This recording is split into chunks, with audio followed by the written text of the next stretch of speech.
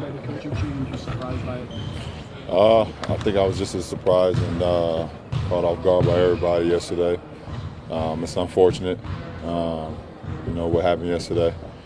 And, as a team, we just have to focus on what's now in front of us with the coach that we have now. And we got to continue to get better. David Griffin said yesterday that he felt like this team wasn't connected, that it wasn't galvanized after wins, not acting like he thought it should. Do you agree with that? I think he was right in everything that he said. Obviously, he sees it from the outside and in the inside looking in. I mean, he's around us every day. And, he felt like, as good as we can be, we weren't reaching the potential to this point. So he made the change that he felt that was appropriate for this team. And like it or love it or hate it or whatever, you got to respect it. And as professionals, we got to, get ready for the game tonight. LeBron, you are the face of this team, and like it or not, you know that people believe that this would not have happened if it wasn't what you wanted.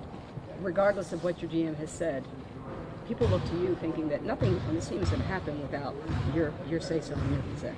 Well, it's not my concern. I found out about it just like every other player on this team at 3:30 yesterday, when Griff called us in on our day off and told us that he was making a change. And he said, you can like it, you can love it, but you're going to respect it. This is what I feel. Where our team is today. And it's a decision I'm making, and that's it. So for me, I can't get caught up and worried about what other people think.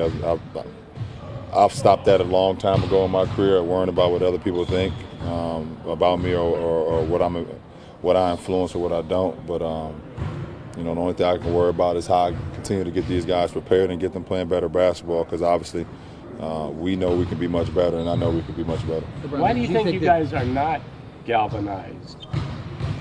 I don't even actually know the definition of that word, to be honest. Can you explain to me what that means? It means like you guys aren't together as a unit, is what he's trying to say. I'm not quite sure.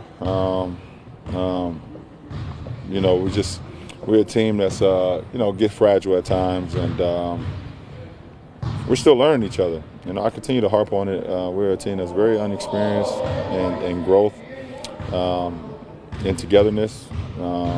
We haven't experienced much together, so sometimes a little hardship happens. Guys, we don't quite know how to figure it out together at this point, and so hopefully we can kind of right the ship and be better for one another before we even talk about the game. LeBron, did you feel that this move needed to be made? I don't. That's not even my. It wasn't my call. I was ready to play no matter what. I'm ready to go no matter who's at the helm. But now T. Lue is our coach, and we're ready to play for him, just like we was ready to play for Blatt. But our main concern is how we get better. And it's more important for us, more than wins and losses. Like I told you guys before, you guys get so caught up in the wins and losses. And I tell you every day, it's not about the wins and losses. It's how we play. It's how we prepare ourselves every day. And and you guys asked me early on why was I frustrated. You guys asked me, you guys won 7 in a row. Why you don't feel like? I tell you guys, and for something like this to happen, now you guys understand what I was meaning. And I don't feel like we can reach our potential if we don't continue to grow. And we need to do that as a team. And I'm speaking from a team aspect, not from the change. And that's what the organization wanted to do. That's what the ownership wanted to do. And our GM, they made the change that they felt best fit our team. But from a team aspect, I got to make sure I got to get these guys playing much better basketball from a mind aspect more than physical. What are some of the capabilities you've observed out of Tyronn Lue in the last season and a half? Just very detailed.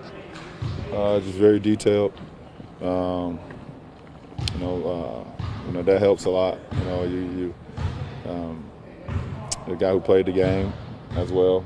So he's won a championship, multiple championships. So he's nothing that he hasn't seen.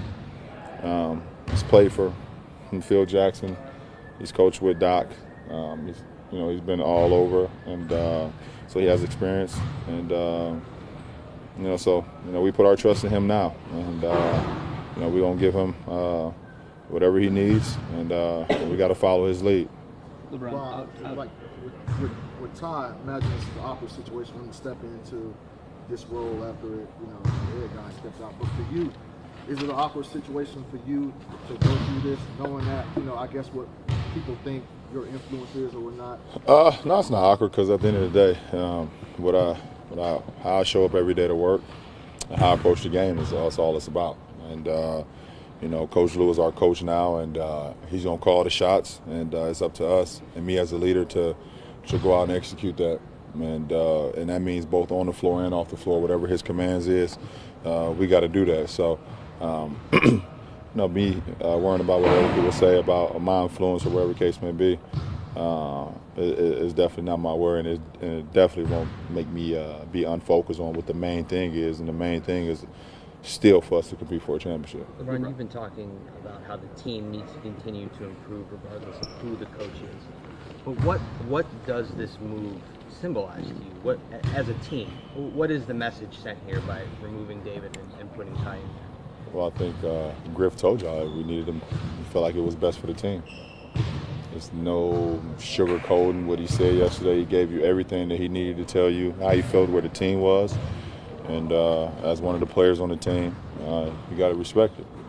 Yeah, I know it's part of your responsibility moving forward after regular season loss to stay in a good space because there's so many more games coming at you. With Monday's loss, did it really affect this team? It seems apparent after the move that's been made. I think our team was affected way before Monday.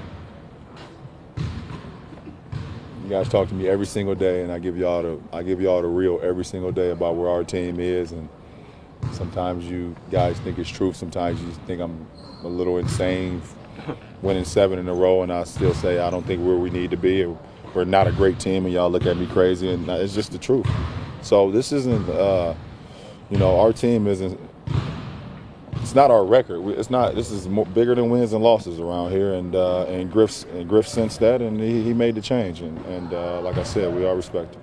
So outside of those wins and losses, you often talk about the process. Are there any concerns with yourself or anyone else on the team that this move could throw some hiccups into that process? The only time will tell. But we feel like we got a great leader and Coach Lue, and a great coaching staff still here. And we're going to follow their lead. So, we'll see what happens. LeBron, you talk about where the team is at. Obviously, haven't played a game yet, but what was the feeling with your teammates today? Did you notice already this morning a difference? Well, just very businesslike, and there's not many words said. A change is always difficult, no matter if it's a coach that's being replaced or if it's a guy that you've been around for this long that's getting traded or released. It's always difficult the very next day. But understanding, we do have a ball game to play tonight versus a division rival. And, we came in and got our work done.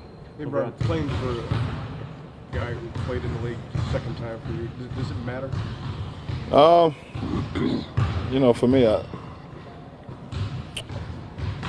he's the leader, and I don't know if it matters much if a guy play in the league or not. If he's true to his word, and at the end of the day, we all have the same common goal, and that's to win, all of us. But we respect Coach Lue and the coaching staff, and we got to go out and play and execute the game plan every single night. Why do you and Lue have such a connection? What do you mean? You guys are tight. How does that? What is it about him that gravitates? we've been friends since I was 17 years old. So, but at the end of the day, he's still the coach, and I'm underneath him. And he will coach me and push me, and I'll listen to everything he has to say, and go from there. But don't try to make it a story of why me and Coach Lue so tight. I think there's a lot of coaches and players that's close in this league. It just happened to be me.